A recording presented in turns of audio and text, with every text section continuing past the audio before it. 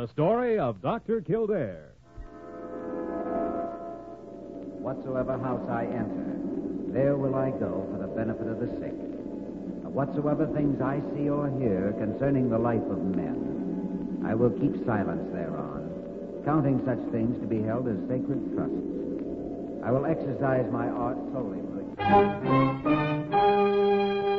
The story of Dr. Kildare, starring Lou Ayres and Lionel Barrymore. Metro-Goldwyn-Mayer brought you those famous motion pictures. Now this exciting, heartwarming series is heard on radio. In just a moment, the story of Dr. Kildare. But first, your announcer.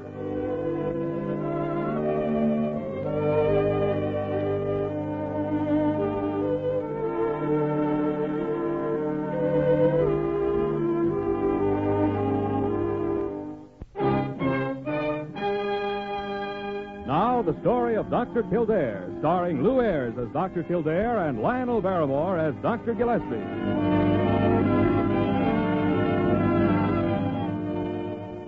Blair General Hospital, one of the great citadels of American medicine. A clump of gray-white buildings planted deep in the heart of New York. The nerve center of medical progress, where great minds and skilled hands wage man's everlasting fight against death and disease. Blair General Hospital, whose ministry of mercy reaches out from its quiet halls to the highways and byways of a huge metropolis. Yes, sir, Doc. Many's the time Kildare rode with me in this ambulance. Of course, he was just an intern then, like you, before they made him a resident. Interesting, Wayman. Well, keep your eyes on the road. Those are the police flares around the smash-up just ahead.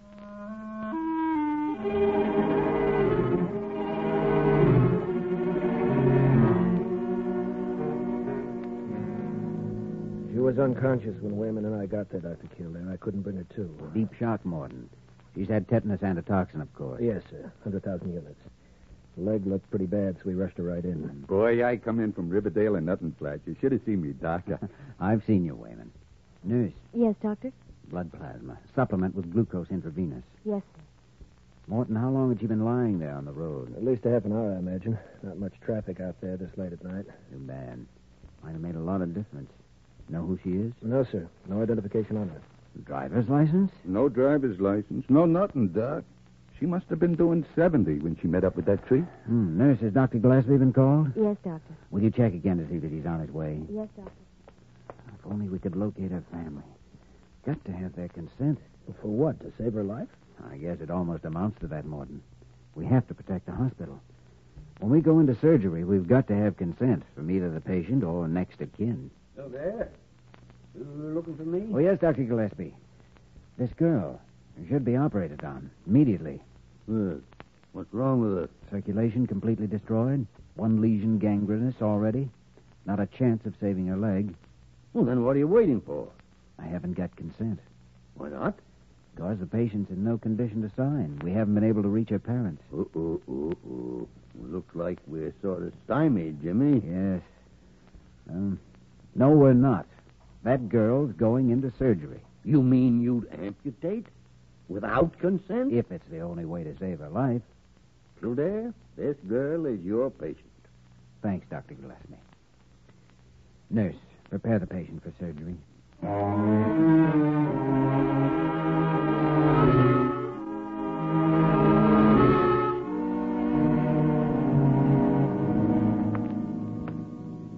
Good morning, Dr. Kildare. Good morning, nurse. Oh, how's our patient? Miss Northrup, the amputee? Yes. Oh, no change, Doctor. Despondent, uncooperative. Apparently no desire to overcome her handicap. It's been the same for 3 months now. It's understandable. If I could only find someone who knows her. It's not easy for an attractive young girl to accept the loss of a leg. You mean mentally, Doctor? Yes. Well, that's my problem. I'll go in and see her now.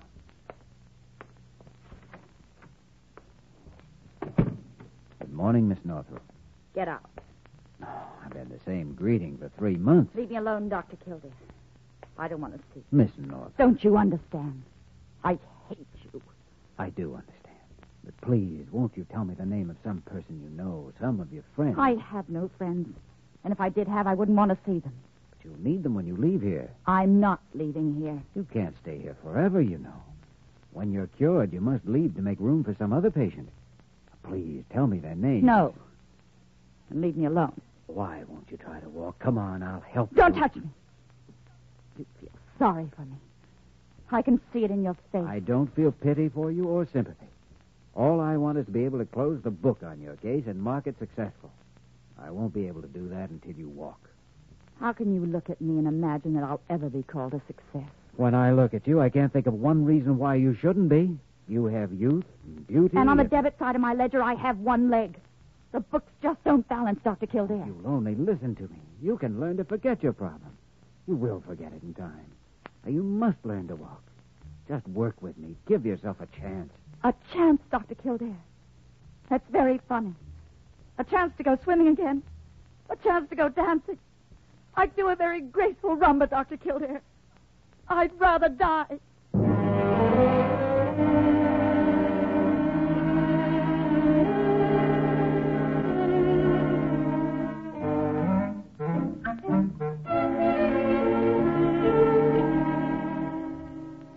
Nosy? Nosy, Parker? Nosy! Yes, Dr. Gillespie. Nosy, why in thunder are you always poking around here when I don't want you? And as soon as I do need you, you're off in another country. Oh. Didn't I tell you to get Dr. Kildare? He's on his way now. Well, how long does it take a man to come down 4th flight? Exactly 1 minute, Dr. Gillespie. Oh, hello, Kildare. Get out, Nosy. Oh, that man.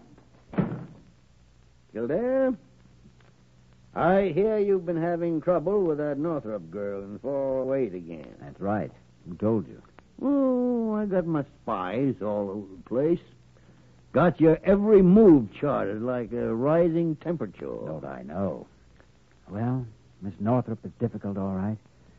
I've done everything to induce the proper mental outlook. Well, she certainly seems to be well enough physically and medically. I should have been leading a normal life by now. Every day she stays here makes it worse for her. She thinks she can hide from the world for the rest of her life. You've done everything you possibly can for her? Yes, and it doesn't work. If only there was some way I could make her have faith in me, believe in me, believe that what I'm doing is best for her. I think that perhaps it'd be best for both of you if you got off the case. No.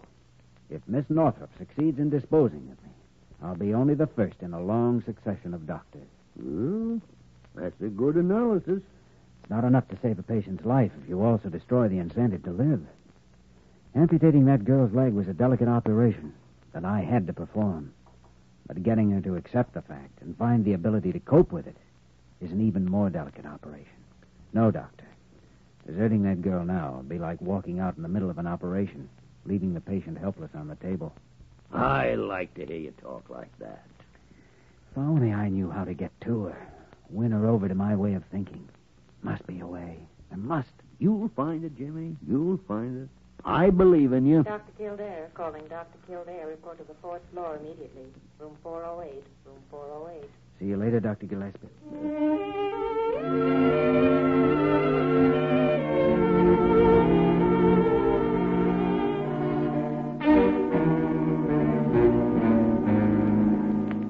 I've got every right in the world to see her. I know she wants to see me. You want me, nurse? Oh, Dr. Kildare. Dr. This man Kildare. insisted... They told me you were her doctor. You've got to let me in to see her. Now, whoa, now, slow down here a minute. Who is it you wish to see? Marjorie Northrup. We've been engaged for over a year, Doctor. Where have you been for the last 3 I was months? looking for her. Please take me to her, Doctor. What's your name? Willard Mason.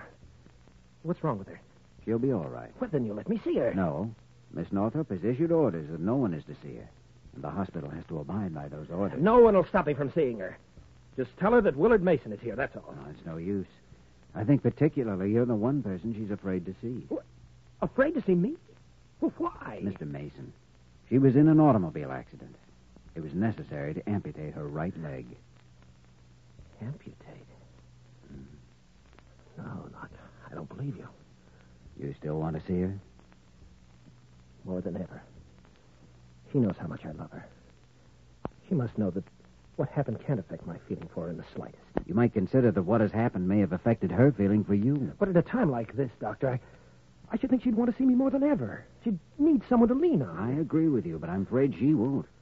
She resents pity and sympathy. But I won't give her any. I'll just make believe that nothing's happened. I'll avoid any mention of her leg. That's the one thing you mustn't do. It only makes it more obvious. You must try to understand what she's going through mentally. I'm sorry, Doctor. It's such a terrible shock. Hard to imagine Pardon me, Marjorie. Dr. Kildare. Miss Northrup in 408 is flashing. Certainly, nurse. Room 408. That's where she is. Right up the hall. Yes, but no. Hey, wait a minute. Where are you going? Room 408. I'm going in to see her. Don't go in there. Don't go in there. I tried to stop him, Dr. Kildare. That's all right. We'll just wait here a minute. Come on, nurse. Get out! I don't want to see you. Get out! Marge, please. It doesn't matter. Leave me alone. Please, leave me alone. Sorry, but darling, we belong to each other. Nurse. I'll have this man removed, Doctor. No, leave him alone. It doesn't matter, Marge. I love you. Marge, I've always loved you. Don't look at me. I'm glad you told her how you felt, Nurse, but I think right now it'd be best for you to leave. All right, Doctor. I will. Marge. Please. Yes.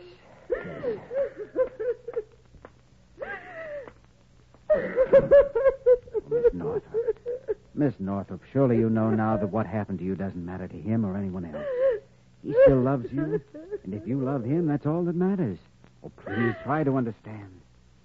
He saw me. He saw me. Yes, he saw you, and you've lived through it. When you lose the fear that you now have of facing people, you'll have won your fight. Don't you see? I see. I see everything. You planned his coming here to humiliate me.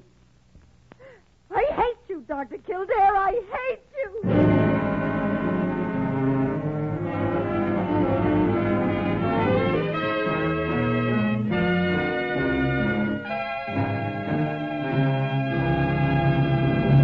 The story of Dr. Kildare will continue in just a moment.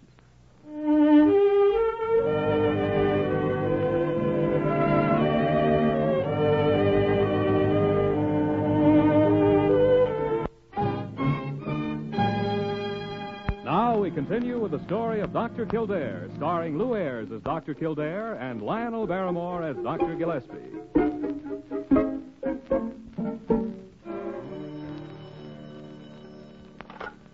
Dr. Gillespie's office, Nurse Parker. What? Those clinical reports on rehabilitation cases? Oh, yes. Dr. Gillespie will be sending them back to you today. Certainly. Good afternoon, Parker. Dr. Gillespie in? Oh, yes, Dr. Kildare. And is he anxious to see you? Really? Trouble, Parker? Trouble. Dr. Carew just left the office black as a thundercloud. That's not an unusual occurrence in this office. Dr. Carew was yelling that Gillespie had better let you off that Northrup case immediately. Oh, I see. Thanks for the tip, Parker. Parker, what's all the whispering for? Oh, still there. Well, come in. Sit down. Now, tell me how you're coming on with the Northrup girl. Well, Dr. Gillespie, I'm afraid I'm going to have to give up on this one. Jimmy, you don't fool me. You've never admitted defeat in your life. I haven't forgotten that Dr. Carew ordered you to take me off the case this morning. Kildare? No reason why you should get in trouble because of me. I never get in trouble. I don't need anyone wiping my nose. I'll handle my own affairs in this hospital. Just the same, I think I'd like to be relieved of the Northrup case. Yes. As a matter of fact, that fool Carew was just here. Laid down the law. Well, maybe just as well. You know who'll be taking over? Haven't assigned another doctor yet. Might drop in on the girl myself for a day or two. Good. And you can disregard all the basic mental therapeutic treatments. Ah. I've tried. I pleaded and cajoled. I tried and appealed to reason and intelligence. I was cruel and cold. Nothing drew the slightest response.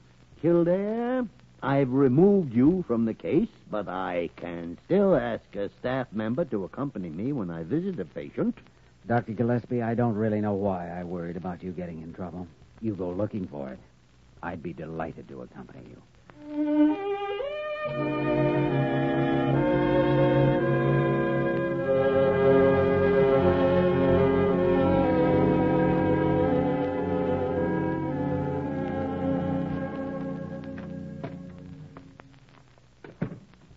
Well, how are you today, Miss Northrup? Hello, Dr. Gillespie. What is Dr. Kildare doing here? I thought he was relieved of my case. Well, now, Kildare is showing me round until another doctor is assigned to you. It's just procedure. I have to learn all the facts. Let's say Kildare is a guest. Not my guest. Dr. Kildare saved my life when he amputated my leg. I preferred to die. So I'm not grateful to him for what remains of me. Miss Northrup, since I'm no longer your doctor, may I just say one word as a friend? As a friend. Yes. You seem to feel you have no value in society, but believe me, you have a place. A worthwhile place, and it's waiting for you whenever you make up your mind that you're ready. The sooner, the better. Dr. Gillespie, make him get out. I don't have to listen to him now, do I? Certainly not. Well, you heard the young lady. What? Kildare, I'm beginning to get the impression that you were derelict in your duty. There's no reason for Miss Northrup to be in such an emotional state. Perhaps I was the wrong doctor for her. You certainly were. You certainly were. I tried my best. Your best wasn't good enough. Not good enough, Kildare. Not good enough. Do you understand? Yes, I quite understand. Miss Northrup, I promise you won't have to see Dr. Kildare again. Is that better? Much better. You know, there's no reason for you to remain in your bed. As your doctor, I recommend that you get around a little. No. I don't want even you to see me in my condition. Oh, I don't want you to go outside this room. I just want you to be comfortable here. Warm? Why not sit over near the window? I won't leave my bed. You mean you don't have the courage? You wouldn't even do it if you were alone. You said I didn't have to listen to him, Dr. Gillespie. That's right. Kildare, you'll report to my office when we finish here. All right, Doctor. And don't you ever dare to accuse Miss Northrup of not having courage. If and when she wants to go to the window, I am sure she'll do so. Yes. Yes. I think I'd like to go there now. Good girl. Good girl. There. Now we'll just push you over here where you can get a little fresh air. There. Now, how does the outside world look to you? Going on as usual, just as you remember it? Yes. Everything just as I... It's horrible. Horrible. Well, take me back to my bed. What's the matter? Those girls playing tennis. I can't stand it. Well, Kildare, isn't that blonde girl down there Evelyn Williams? Evelyn Williams? Yes. Don't you remember? Evelyn Williams. Yes. Yes, I do remember. Huh. Kildare, where are you going? I think I may have found an answer to that problem, Dr. Gillespie. I'm going to see Evelyn Williams. Yes. You may have found an answer, Kildare.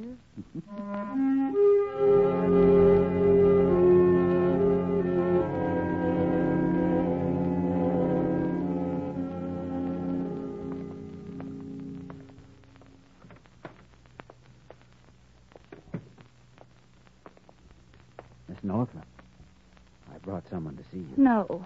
I've told you I don't want to see anyone. You're no longer my doctor. Why do you keep coming back to torment me? This is only a social visit from someone who has a lot in common with you. Really? Evelyn Williams, I'd like you to meet Marjorie Northrup. Hello, Marjorie. How do you do? This is the girl you saw playing tennis on the court under your window. I can't see that we have anything in common there, Dr. Kildare. But you play a very good game of tennis, Miss Williams. Thank you.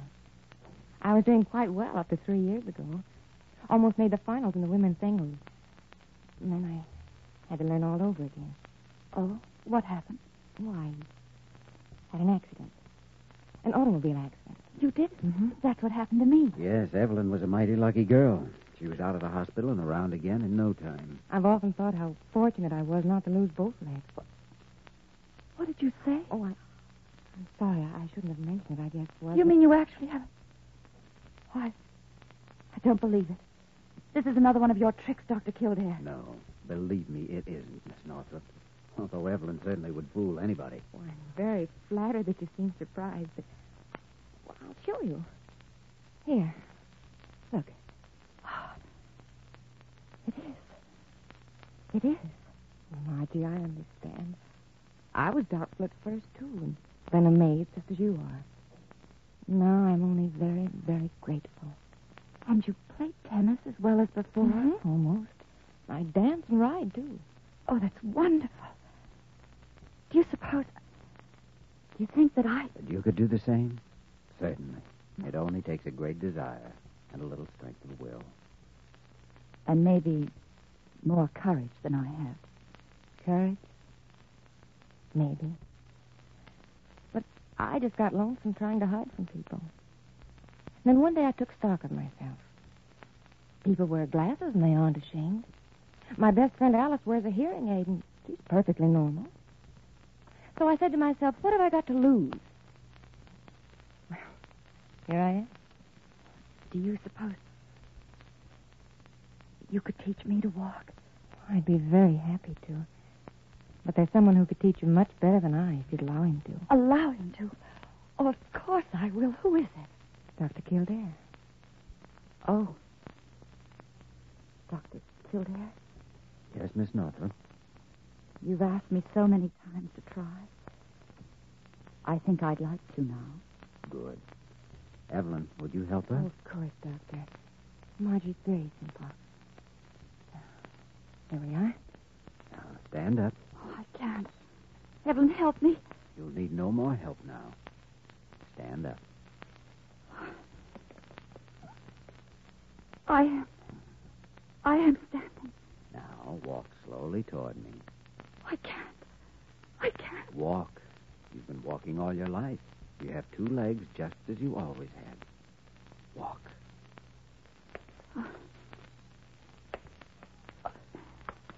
Oh, I can't. I knew I couldn't.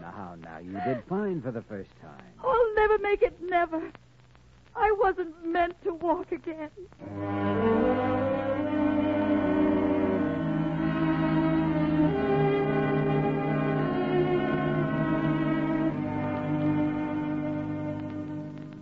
I can't wait all day for this party of yours to come off, Kildare. Mason should be along any minute, Dr. Gillespie. I feel like a fool sitting here in the waiting room of my own hospital. They'll be sending me out on an ambulance call if I don't look out. Here he comes now. Dr. Kildare, I rushed right over as soon as I got your message. Is there something wrong with Marjorie? Not a thing in the world, Mr. Mason. By the way, I'd like you to meet Dr. Gillespie, our chief of staff. Oh, how do you do, sir? How do you do, young man? Dr. Kildare here is treating us to one of his dramatic finishes. Has Marjorie asked to see me, Dr. Kildare? Yes, she has. Oh, that's wonderful. May I go in? That won't be necessary. She's coming down the corridor to meet you now. Marjorie. Look, she's walking. Alone. Will. Oh, Will. Marjorie. Oh, darling, I'm so happy. Kildare, Yes, Doctor. don't stand there gaping like an idiot. Come on, we've got work to do. Of course, Dr. Gillespie, of course.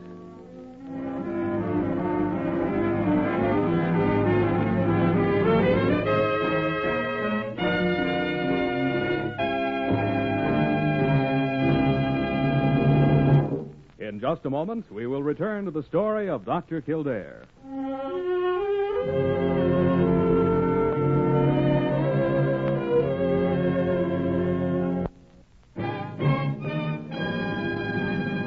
Now, once again, the story of Dr. Kildare, starring Lou Ayres as Dr. Kildare and Lionel Barrymore as Dr. Gillespie. Dr. Kildare, calling Dr. Kildare, report to the 5th floor. Well, what are you waiting for, Kildare? I thought I'd like to show you a little present I just received from Miss Northrup. She sent you a present? Girl must be ill again. Read the inscription.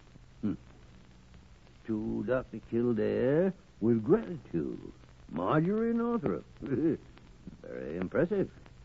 She made one mistake. Mistake?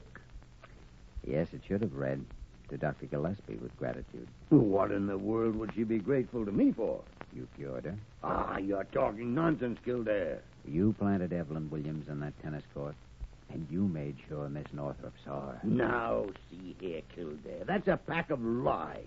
Who told you a thing like that? See you later, Dr. Gillespie. Nosy Parker, that's who it was. Oh, wait till I get my hands on that woman. Nosy! Nosy! Where are you?